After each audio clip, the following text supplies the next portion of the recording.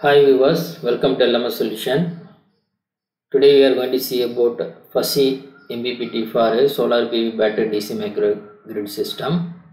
So this is a simulation model we created for a solar PV battery DC microgrid system with a fuzzy MPPT. This model consists of 2000 watts PV panel. It's going to be connected to the DC bus via this boost converter, and this system consists of battery. So battery is rated at that rated voltage is 12 into 20. That means we are connecting a 20 battery, 12 volt battery, that means 20 12 volt battery in series, okay, with the AH rating of 48, and this battery going to be connected to the DC bus via this bidirectional converter. So this boost converter, right, boost converter of a solar PV system is going to be controlled by means of the fuzzy MPPT algorithm in order to extract the maximum power from the PV panel.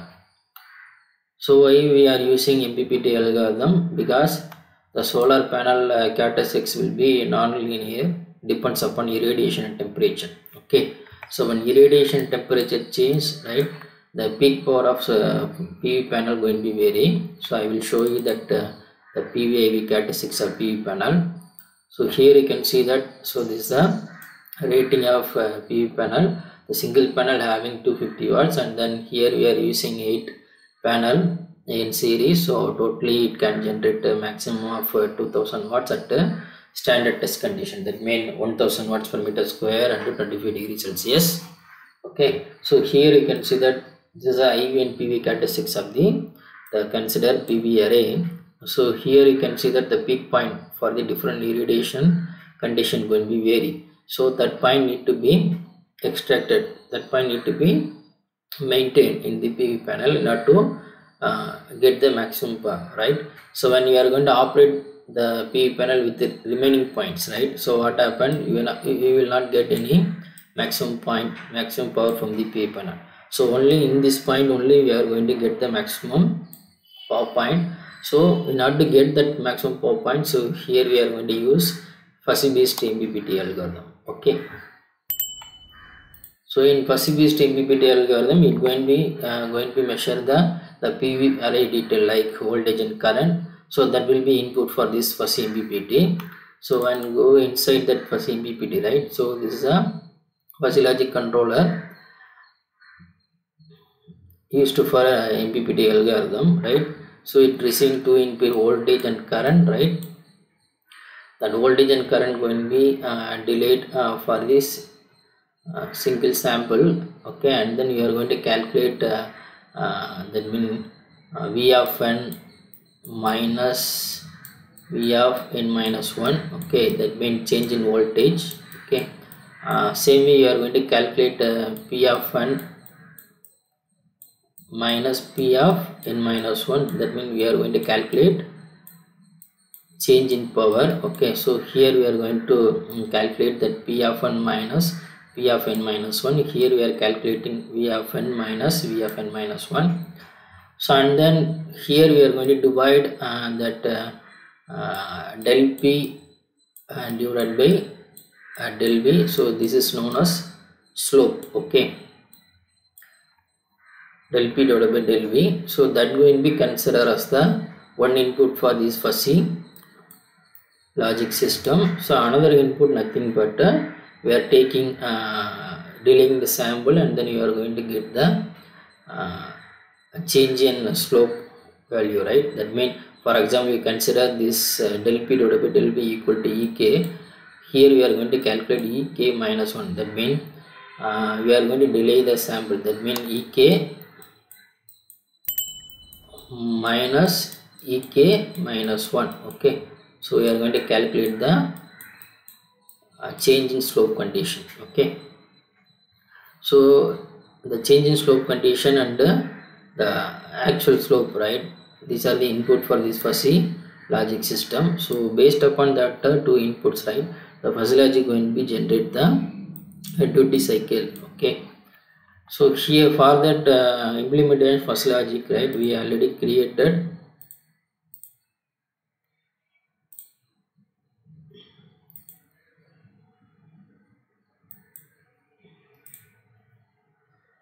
first logic rule.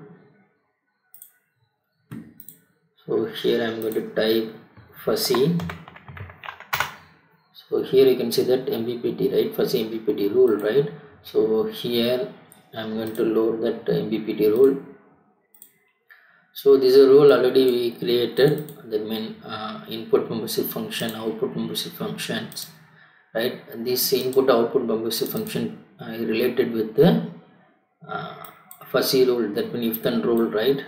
So here we are created totally 49 rules. Okay, so based upon that variation of error and that means slope and change in slope, right.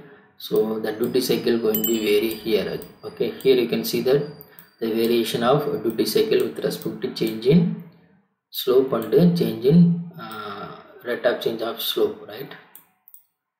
So based upon the variation, the duty cycle of the that fuzzy input system going to be vary. So this is going to be control this boost converter, right here. Okay,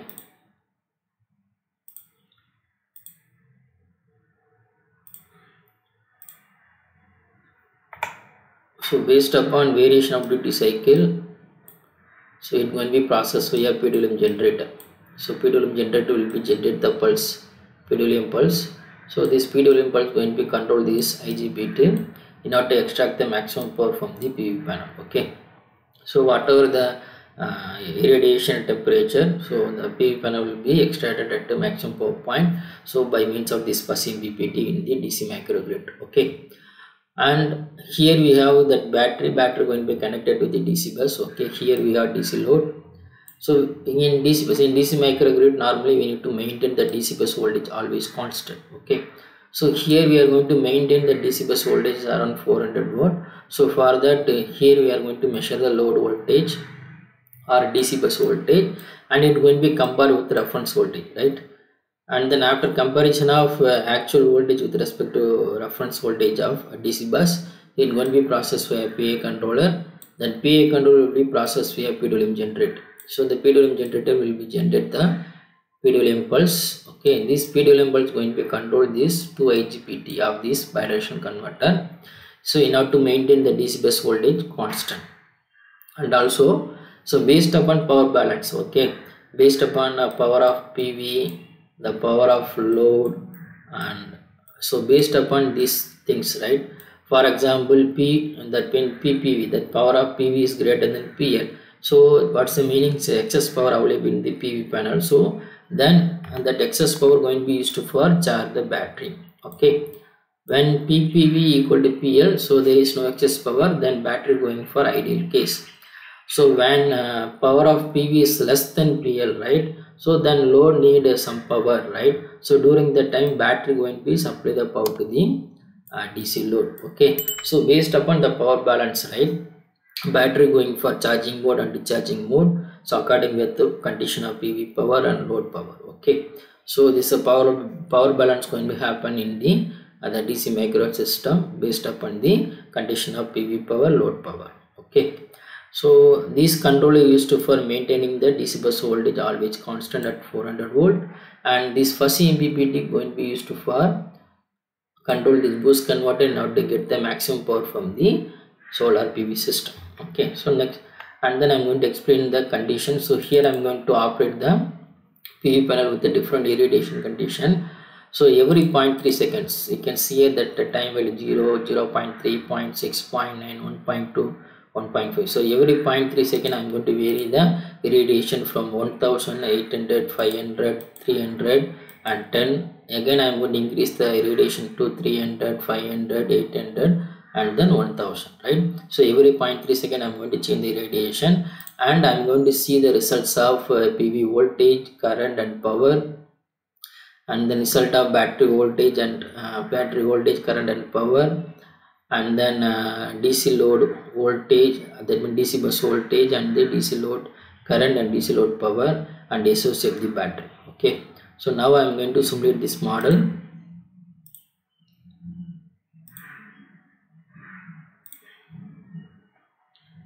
So here I am going to simulate this model.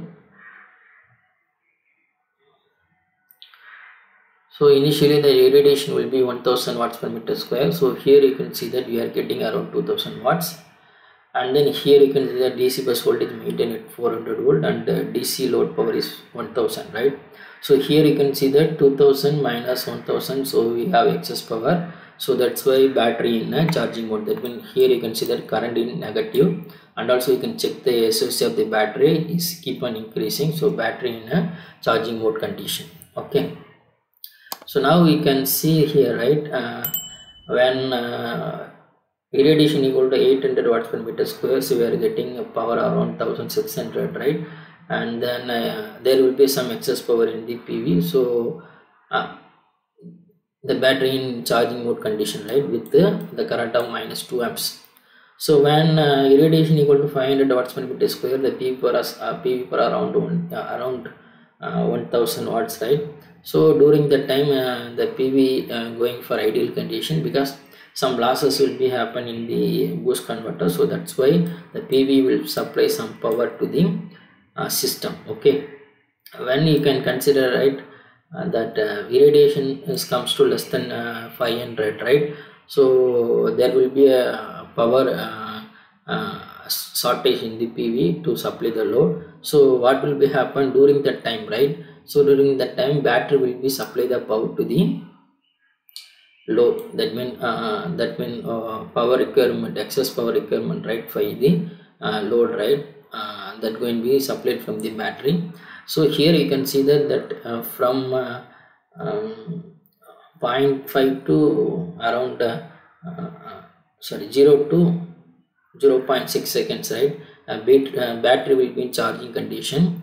So after 0.62, right, 0.62 2.1 second, right, battery in a discharging condition. So here you can see that battery will be in discharging condition.